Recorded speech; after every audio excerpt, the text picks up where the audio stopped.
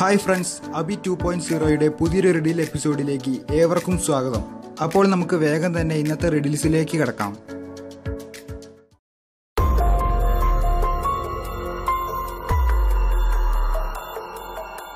ഒരു കോളേജിലെ വിദ്യാർത്ഥികൾ ഒരു ക്യാമ്പ് അറ്റൻഡ് ചെയ്യാൻ പോവുകയായിരുന്നു. ആ ക്യാമ്പിലെ ആദ്യത്തെ ദിവസമായിരുന്നു അത്. വൈകുന്നേരമായപ്പോൾ പാട്ടുകളും കഥകളും പറഞ്ഞ് അവർ സമയം ചെലവഴിച്ചു. എന്നാൽ പെട്ടെന്ന് അവർ കാടിന്റെ ഉള്ളിൽ നിന്ന് ഒരു പ്രകാശം തെളിയുന്നതായി കണ്ടു. ആ കൂട്ടത്തിൽ നിന്ന് അഞ്ജലി എന്ന പെൺകുട്ടി പറഞ്ഞു, "ആ പ്രകാശം എന്താണ് എന്ന് നോക്കാൻ ഞാൻ ഒറ്റയ്ക്ക് പോയിക്കോളാം, നിങ്ങൾ ആരും വരണ്ട." ഉടനെ തന്നെ അഞ്ജലി അവളുടെ ഫോൺ എടുത്ത് ആ കാടിന്റെ ഉള്ളിലേക്ക് പോകാൻ തീരുമാനിച്ചു. എന്നാൽ നേരം ഇരുട്ടി തുടങ്ങിയിരുന്നു. അവൾ അങ്ങനെ നടന്നു വരുന്ന സമയത്ത് ഒരു തേനീച്ചയുടെ കൂട് അറിയാതെ തട്ടിപ്പോയി. തേനീച്ചകൾ അതിൽ നിന്ന് പുറത്തേക്ക് വരാൻ തുടങ്ങി. ഇതിൽ നിന്ന് രക്ഷപ്പെടാൻ അവൾക്ക് 3 മാർഗങ്ങളാണ് ഉള്ളത്.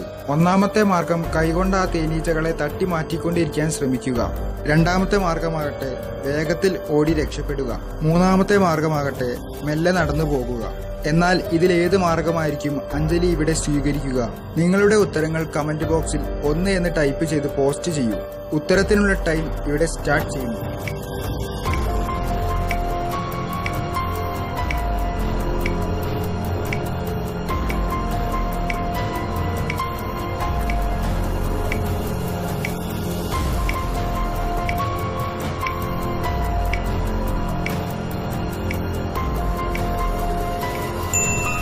ഉത്തരം കിട്ടിയോ? വേഗത്തിൽ ഓടിപ്പോകാൻ ശ്രമിക്കുന്നതും കൈകൊണ്ട് തട്ടി മാറ്റിക്കൊണ്ടിരിക്കാൻ ശ്രമിക്കുന്നതും കൂടുതൽ അപകടം ഉണ്ടാക്കാനാണ് വഴിവെക്കുക. അങ്ങനെ ചെയ്യുമ്പോൾ അത് തേനീച്ചകൾക്ക് കൂടുതൽ ദേഷ്യമാണ് ഉണ്ടാക്കുക. അതുകൊണ്ട് ആ കൂടിന്റെ അടുത്ത് നിന്ന് മെല്ലെ നടന്നു പോകാനായിരിക്കും അവൾ ശ്രമിക്കുക. അവൾ അങ്ങനെ കുറച്ചു ദൂരം കൂടി നടന്നപ്പോൾ ആരോ അവളെ ഫോളോ ചെയ്യുന്നതായി അവൾക്ക് തോന്നി. അവൾ ഒരു മരത്തിന്റെ അരികിൽ നിന്ന് നോക്കിയപ്പോൾ ഒരാളെ കണ്ടു. എന്നാൽ ഇത് അവളെ പിന്തുടരുന്ന ഏതെങ്കിലും ഒരു അപകടമാണോ, അല്ലെങ്കിൽ അവളുടെ ക്ലാസ്സിലെ ഏതെങ്കിലും ക്ലാസ്മേറ്റ് ആയിരിക്കുമോ? കമന്റ് ബോക്സിൽ 2 എന്ന് ടൈപ്പ് ചെയ്ത് നിങ്ങളുടെ ഉത്തരങ്ങൾ പോസ്റ്റ് ചെയ്യൂ. ഉത്തരത്തിനുള്ള ടൈം ഇവിടെ സ്റ്റാർട്ട് ചെയ്യുന്നു.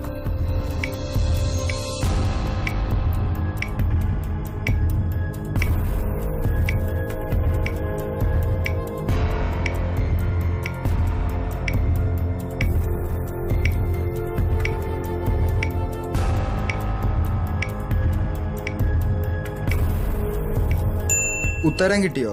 നിങ്ങൾ ആ നിഴൽ ശ്രദ്ധിച്ചിരുന്നോ? തലയുടെ പകുതി ഭാഗം കാണാനില്ല. അതുകൊണ്ട് തന്നെ ഇതൊരു ക്ലാസ്മേറ്റ് അല്ല എന്ന് മനസ്സിലാക്കാവുന്നതാണ്. അതൊരു സോംബി ആയിരുന്നു.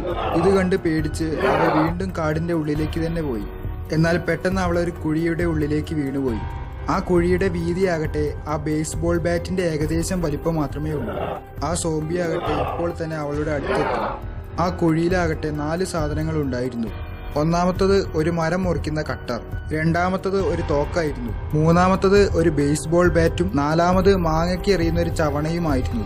ഇതിൽ ഏതെങ്കിലും ഒരു സാധനം ഉപയോഗിച്ച് അവൾക്ക് ആ സോംബിയെ വീഴ്ത്താൻ സാധിച്ചാൽ ആ സോംബിയെ വീണ സമയം കൊണ്ട് അവൾക്ക് ആ കുഴിയിൽ നിന്ന് രക്ഷപ്പെടാവുന്നതാണ്.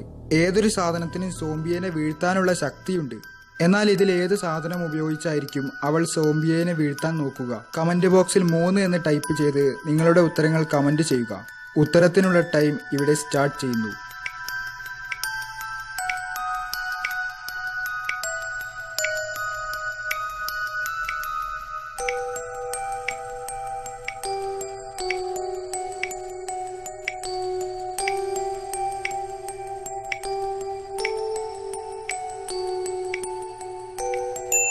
ഉത്തരം കിട്ടിയോ? തോക്കിന്റെ കാര്യം നോക്കുന്ന സമയത്ത് ഇവിടെ തോക്ക് മാത്രമേ കാണാനുള്ളൂ. തോക്കിലിടാനുള്ള ഉണ്ട കാണാനില്ല. ഇനി തോക്കിൽ ഉണ്ടയുണ്ടോ എന്ന് പരിശോധിക്കാൻ വേണ്ടി മുകളിലോട്ട് വെറുതെ വെടിവെച്ച് നോക്കുകയാണെങ്കിൽ പോലും ആ സമയം കൊണ്ട് സോംബിയ അവളുടെ അടുത്തെത്തി കഴിഞ്ഞിട്ടുണ്ടാകും.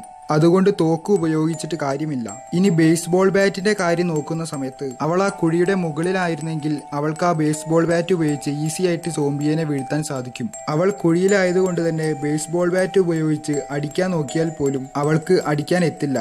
അതുകൊണ്ട് ബേസ്ബോൾ ബാറ്റ് ഉപയോഗിച്ചിട്ടും കാര്യമില്ല. ഇനി അടുത്തതായി മരം മുറിക്കുന്ന കട്ടറിന്റെ കാര്യം നോക്കുന്ന സമയത്ത് അതിന്റെ കൂടെ നിങ്ങളൊരു വയർ കണ്ടില്ലേ? അതുകൊണ്ട് കറണ്ടിൽ പ്രവർത്തിക്കുന്ന ഉപകരണമായതുകൊണ്ട് തന്നെ ഇത് അവൾക്ക് ഉപയോഗിക്കാൻ സാധിക്കില്ല. അതുകൊണ്ട് ചവണയാണ് അവൾ ഉപയോഗിക്കുക. കാരണം ചവണ ഉപയോഗിച്ചിട്ട് അവൾക്ക് കുഴിയുടെ മുകളിലോട്ട് എറിയാനും സാധിക്കും, സോംബിയെ വീഴ്ത്താനും സാധിക്കും. ഇതിനു മുമ്പ് ചോദ്യത്തിൽ പറഞ്ഞിരുന്നു ഇതിൽ ഏത് സാധനം ഉപയോഗിച്ചാലും അവൾക്ക് സോംബിയെ വീഴ്ത്താൻ സാധിക്കുമെന്ന്. അതുകൊണ്ട് തന്നെ ചവണ ഉപയോഗിച്ച് അവൾക്ക് സോംബിയെ വീഴ്ത്താൻ സാധിക്കും. എന്നാൽ ഇനി അടുത്ത പ്രശ്നം എന്തെന്ന് വെച്ചാൽ ഈ സോംബി എഴുന്നേൽക്കുന്നതിന് മുമ്പ് അവൾക്ക് ഈ കുഴിയിൽ നിന്ന് രക്ഷപ്പെടണം. ഈ 4 വസ്തുക്കളിൽ ഒന്ന് ഉപയോഗിച്ചാൽ അവൾക്ക് ഈ കുഴിയിൽ നിന്ന് രക്ഷപ്പെടാവുന്നതാണ്. എന്നാൽ ഇതിലേത് ഉപയോഗിച്ചാലായിരിക്കും അവൾക്ക് ആ കുഴിയിൽ നിന്ന് രക്ഷപ്പെടാൻ സാധിക്കുക? കമന്റ് ബോക്സിൽ 4 എന്ന് ടൈപ്പ് ചെയ്ത് നിങ്ങളുടെ ഉത്തരങ്ങൾ കമന്റ് ചെയ്യുക. നിങ്ങളുടെ ഉത്തരത്തിനുള്ള ടൈം ഇവിടെ സ്റ്റാർട്ട് ചെയ്യുന്നു.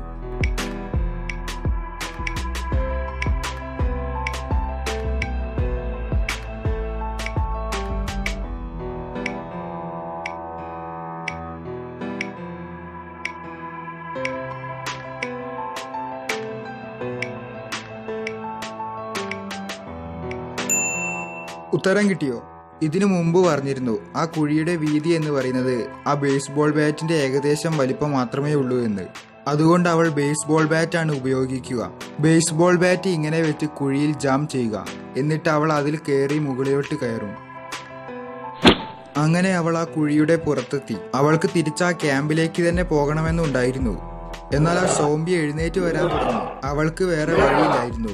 അവൾ കാടിന്റെ ഉള്ളിലേക്ക് തന്നെ ഓടി. അവൾ കുറെ ദൂരം ഓടിയതിനു ശേഷം ഒരു 3 വഴികൾ കണ്ടു. അതിൽ ഒന്നാമത്തെ വഴിയിലാകട്ടെ വളരെയധികം വിഷമയമായ ആസിഡ് ആയിരുന്നു. ഇനി രണ്ടാമത്തെ വഴിയാകട്ടെ മുള്ളുകൾ കൊണ്ട് നിറഞ്ഞു നിൽക്കുകയാണ്.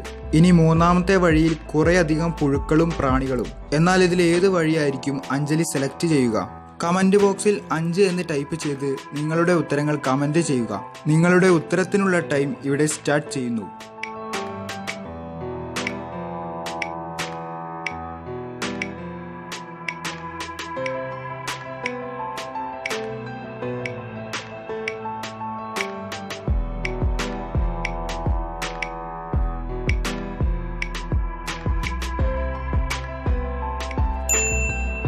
ഉത്തരം കിട്ടിയോ? അവൾ മൂന്നാമത്തെ വഴിയായിരിക്കും സ്വീകരിക്കുക. ഇവിടെ ചോദ്യത്തിൽ പുഴുക്കൾക്ക് പ്രത്യേകിച്ച് വിഷമുണ്ട് എന്നൊന്നും പറഞ്ഞിട്ടില്ല. ഇവിടെ പുഴുക്കളും പ്രാണികളും വഴിയിൽ മാത്രമേ ഉള്ളൂ. കൂടാതെ അവർ ഉപദ്രവകാരികളല്ല. അതുകൊണ്ട് തന്നെ ആ വഴിയിലൂടെ ഈസി ആയിട്ട് നടന്നു പോകാവുന്നതാണ്. അവൾ വീണ്ടും അങ്ങനെ നടന്നു പോയിക്കൊണ്ടിരിക്കുകയാണ്. പിന്നോട്ട് നോക്കാൻ സമയമില്ല.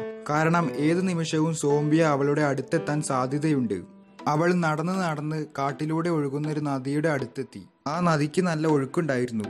നദിയുടെ മറുഭാഗത്തെത്താൻ 3 വഴികളാണ് ഉണ്ടായിരുന്നത്. ഒന്നാമത്തെ മാർഗം എന്ന് പറയുന്നത് ആ പാലമാണ്. രണ്ടാമത്തെ മാർഗം നദിയിലുള്ള കല്ലുകളിലൂടെ ചാടി പോവുക എന്നതാണ്. ഇനി മൂന്നാമത്തെ മാർഗം ആ തോണിയിലൂടെ അപ്പുറത്ത് കടക്കുക എന്നതാണ്. അവൾക്ക് ചിന്തിച്ചു നിൽക്കാൻ സമയമില്ല. ഇതിലേത് വഴിയായിരിക്കും അവൾ തിരഞ്ഞെടുക്കുക? കമന്റ് ബോക്സിൽ 6 എന്ന് ടൈപ്പ് ചെയ്ത് നിങ്ങളുടെ ഉത്തരങ്ങൾ പോസ്റ്റ് ചെയ്യുക. ഉത്തരത്തിനുള്ള ടൈം ഇവിടെ സ്റ്റാർട്ട് ചെയ്യുന്നു.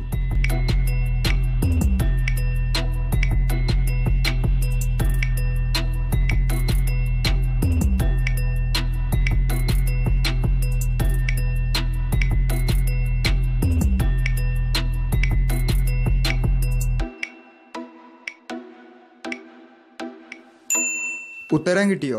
പാലത്തിലൂടെ പോകുന്നത് ഒട്ടും സുരക്ഷിതമല്ല. നിങ്ങൾ ആ പാലത്തിന്റെ കയർ പൊട്ടിയതായി ശ്രദ്ധിച്ചിരുന്നോ? അതുകൊണ്ട് ഈ മാർഗം ഒട്ടും സുരക്ഷിതമല്ല. ഇനി തോണിയിൽ പോകുന്ന കാര്യം നോക്കിയാൽ തോണിക്കാകട്ടെ ഇവിടെ പങ്കായം പോലുമില്ല. കൂടാതെ നദിക്ക് നല്ല ഒഴുക്കുണ്ട് എന്നാണ് പറഞ്ഞത്. അതുകൊണ്ട് തന്നെ ഈ ഒഴുക്കിനെ പ്രതിരോധിക്കാൻ പങ്കായമില്ലാതെ കഴിയില്ല. അതുകൊണ്ട് വളരെ ശ്രദ്ധയോടുകൂടി ആ കല്ലിൽ കൂടെ അപ്പുറത്ത് കടക്കാനാണ് അവൾ നോക്കുക. അങ്ങനെ അവൾ ആ നദി കടന്ന് അപ്പുറത്തെത്തി. ഇപ്പോൾ അവൾക്ക് ചന്ദ്രന്റെ പ്രകാശം കുറച്ച് കാണാൻ സാധിക്കുന്നുണ്ട്. എന്നാൽ ഇത് കാരണം അവൾക്ക് കൂടുതൽ പേടിയാണ് ഉണ്ടായത്. ഈ കാടിന് എന്തോ ഒരു പ്രത്യേകത ഉണ്ട് എന്ന് അവൾക്ക് മനസ്സിലായി. എന്നാൽ എന്തുകൊണ്ടായിരിക്കും അവൾ ഇങ്ങനെ പറയാൻ കാരണം? കമന്റ് ബോക്സിൽ 7 എന്ന് ടൈപ്പ് ചെയ്ത് നിങ്ങളുടെ ഉത്തരങ്ങൾ പോസ്റ്റ് ചെയ്യുക. നിങ്ങളുടെ ഉത്തരത്തിനുള്ള ടൈം ഇവിടെ സ്റ്റാർട്ട് ചെയ്യുന്നു.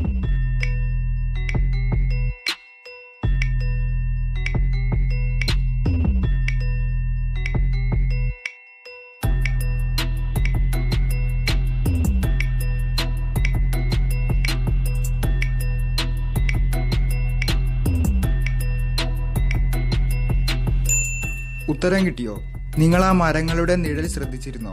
ചന്ദ്രൻ മഴക്കാറിൽ നിന്ന് മാറിയപ്പോൾ എല്ലാ മരങ്ങളുടെയും നിഴൽ ഒരേ ഭാഗത്തേക്കാണ്. എന്നാൽ ഈ മരത്തിന്റെ നിഴൽ മാത്രം വ്യത്യസ്തമാണ്. അതുകൊണ്ടാണ് അഞ്ജലി അങ്ങനെ പറയാൻ കാരണം. പെട്ടെന്ന് അവൾ നദിയുടെ അരികിൽ ഒരു ലൈറ്റ് ഹൗസ് കണ്ടു. എന്നാൽ ആ ലൈറ്റ് ഹൗസിനെ ചുറ്റിയിട്ട് ഒരു തോടുണ്ടായിരുന്നു. അവൾ ഒന്ന് തിരിഞ്ഞു നോക്കിയപ്പോൾ കൂടുതൽ സോംബിയകൾ വരാൻ തുടങ്ങി. അവൾക്കിനി വേറെ വഴിയില്ല, ലൈറ്റ് ഹൗസിൽ എത്തിയേ പറ്റൂ. ആ തോടിന്റെ വീതി എന്ന് പറയുന്നത് 8 മീറ്റർ ആയിരുന്നു. അവളുടെ അടുത്താകട്ടെ 2 തടിക്കഷ്ണങ്ങൾ കാണാമായിരുന്നു. രണ്ടിന്റെയും നീളം എന്ന് പറയുന്നത് 5 മീറ്റർ ആയിരുന്നു. എന്നാൽ അവൾ എങ്ങനെയായിരിക്കും ഈ 2 തടിക്കഷ്ണം ഉപയോഗിച്ച് അപ്പുറത്തെത്തുക? കമന്റ് ബോക്സിൽ 8 എന്ന് ടൈപ്പ് ചെയ്ത് നിങ്ങളുടെ ഉത്തരങ്ങൾ പോസ്റ്റ് ചെയ്യുക. നിങ്ങളുടെ ഉത്തരത്തിനുള്ള ടൈം ഇവിടെ സ്റ്റാർട്ട് ചെയ്യുന്നു.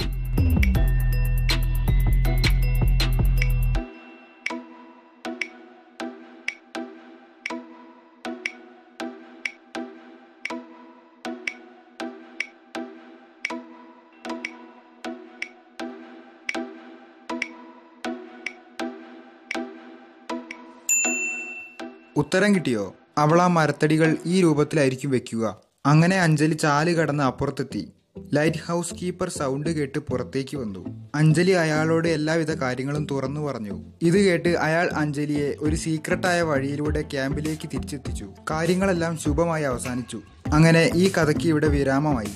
See you in the next video. Thank you for watching. നിങ്ങൾക്ക് ഈ വീഡിയോ ഇഷ്ടപ്പെട്ടുവെങ്കിൽ നിങ്ങൾ തീർച്ചയായിട്ടും ലൈക്ക് ചെയ്യുക, അതുപോലെ തന്നെ സബ്സ്ക്രൈബ് ചെയ്യുക.